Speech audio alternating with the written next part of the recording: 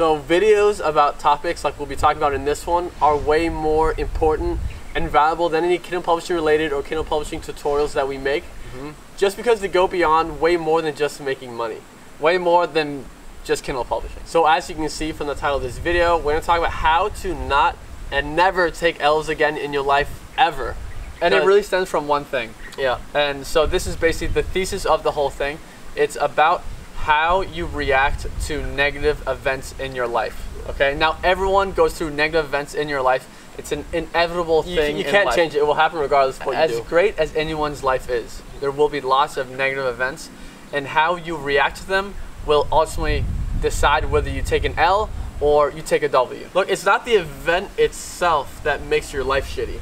It's how you react to it and respond to it. Everyone has these events. Yeah, right, but then how come some people still have epic lives even though they went through the same shitty shit that other people did? So an example that I like for this is, let's say a breakup. Like a lot of people go through breakups in life. They're some of the most devastating things that anyone can go through, and they're a lot of times completely out of your control. Let's say someone else breaks up with you.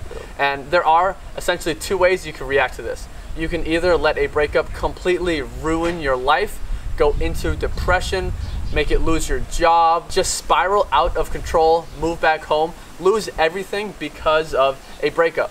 And then this exact same breakup can happen to another person and they react completely opposite. Okay, they take this breakup and they use it as an opportunity to improve themselves and make their lives and themselves way better. It could spark this massive burst of motivation, the most motivation you've ever experienced in your life. So you start hitting the gym for the first time in your life, you get super ripped, you start killing it at your job, you get a raise. Use this as an opportunity to jumpstart your life again and achieve things that maybe she was holding back from you before.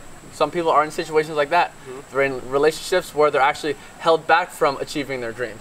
So this is that's an example of a devastating negative event. Now it could either ruin you or it could turn you into the next great thing. Now it could literally change your life because you become so motivated to change. I seriously believe that like people have praised us for being good at this. Is that whenever a negative thing or bad thing happens to us, we take it really well, we find the silver lining, and then we just go with that and we don't dwell on the bad shit and then let that take us down. It all stems back to just like sickening amounts of optimism all the time. Always optimistic, always positive, because what's the point of being negative and pessimistic? Who does that help? It doesn't even make yourself feel good. It makes yourself feel like shit. It makes people not want to be around you. Like positive people, everyone wants to be around. They make others feel good. I think this is something that you train yourself. The first step is becoming conscious of it. Becoming conscious of that this is actually in your hands. That this is a choice how you react to something. The negative event that happens is not a choice. Not a choice. But how you react is to everyone. You have to realize it's a choice. 100% in control. Because then when you give yourself the responsibility of it, then you can actually decide what to do with it. Now, I want to give another example that probably a lot of people watching this video have been through. Let's say you get fired from your job. There's like the firing from your job happens to so many people. But what they do afterwards is what's going to determine their future. So let's say you get fired. The majority of people will get depressed. They will probably go over to the fucking drug dealer, try and get some pot just to relieve the temporary pain that they're in the middle of, and then literally just get high, move home with mom, play video games, and then eventually run out of all your money. Then because you think you're not worth anything, then you just go for a super low level job working at McDonald's. Then you start making all that money, you use it on more weed, you're living at home, you're now a fucking bum. But it literally continues for 20 years then.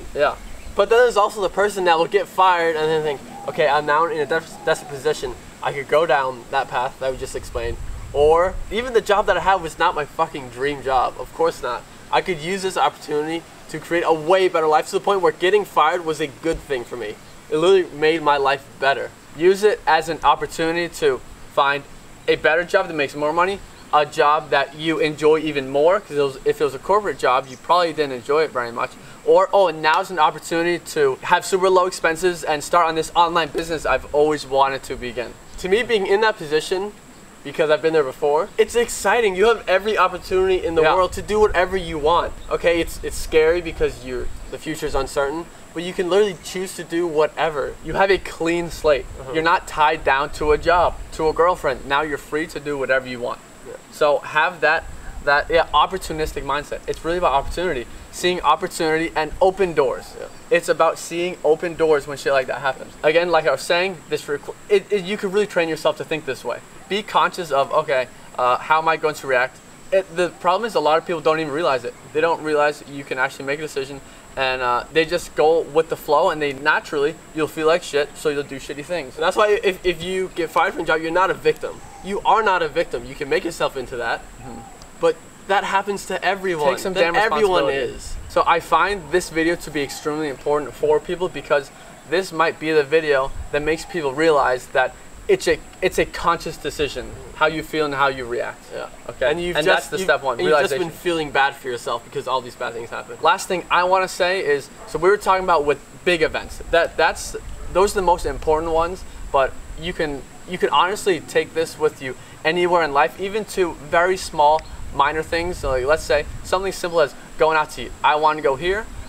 Someone else wants to go there, and you go to the place you don't want to go. So you'd be like, fuck, and then you could just be like annoyed. Like you could literally just be annoyed the whole time. We're not where I want to be. Or you could view it positively. Oh, nice. Now I can go to this place I've never been before. Or now I could do all these other things. Everything in your life can be twisted into a positive. What's the point of keeping them negative and making yourself feel like shit? Life is about emotions. Now I want to end this video with a quick exercise. I want you to think back to a time or a really negative experience that you went through, like something big one, very traumatic, and maybe it doesn't even have to be a massive one, but something negative that happened in your life, and just think about how did you respond to it and like what led to happening afterwards.